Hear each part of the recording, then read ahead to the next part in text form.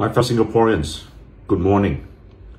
I woke up this morning to many messages in my WhatsApp, and the commonality of them all was they showed a TikTok video of James Lim speaking in Parliament in April this year on the Silver Support Scheme and asking why that scheme was so restricted.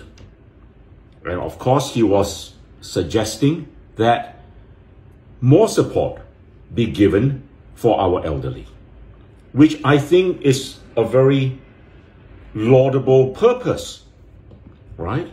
After all, as a decent society, we should always be looking after and protecting the vulnerable. But you know, I was absolutely shocked when after James spoke, the Speaker of Parliament, Chuan, who is a PAP-CEC member, a former Brigadier General, I believe, was heard muttering into a hot mic the words, effing populist. Let me repeat the words again. Effing populist. Well, I'm not saying it as bad as,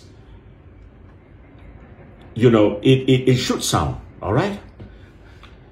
I am trying to dilute the effect so that you don't get shocked. But, you know, and I see that a few minutes ago, he has made a Facebook post apologizing for it. But, my friends, this is not acceptable. I have always said that Chuan is not fit to be the Speaker of Parliament. He does not know how to do his job. All right? And let us not pretend to keep this veneer going on. A Speaker of Parliament must be someone who is totally impartial. Tell me, if you are a PAP-CEC member, does human nature allow you to be absolutely impartial? We have all seen videos of how the other speakers in the Commonwealth countries, such as the House of Commons, Lindsay Hoyle, and the Australian Speaker of Parliament, how they conduct business in their house. How they are incredibly fair, if I may use that word. All right, they take the ministers to task if they do not answer questions. All right, if they go and give outside interviews before they inform the House of an important decision. Do you ever see Chuan berate a PAP MP? But he does that very often to the opposition, doesn't he? And I think today's video just proves conclusively that he cannot claim to be impartial. He may have apologized, but that is not enough, my friends. Because I want to know which lousy school taught him to utter those words. Not only are they unparliamentary language, they are disgusting language, especially coming from a Speaker of the House.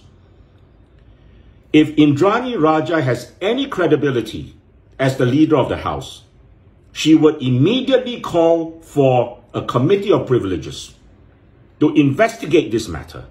This is not simply, oh, I'm sorry, James, forgive me. All right? No. This is coming from the Speaker of the House. To me, this is such a grave offense, it merits expulsion. And if Chuan has any decency, he will resign immediately as the Speaker of the House.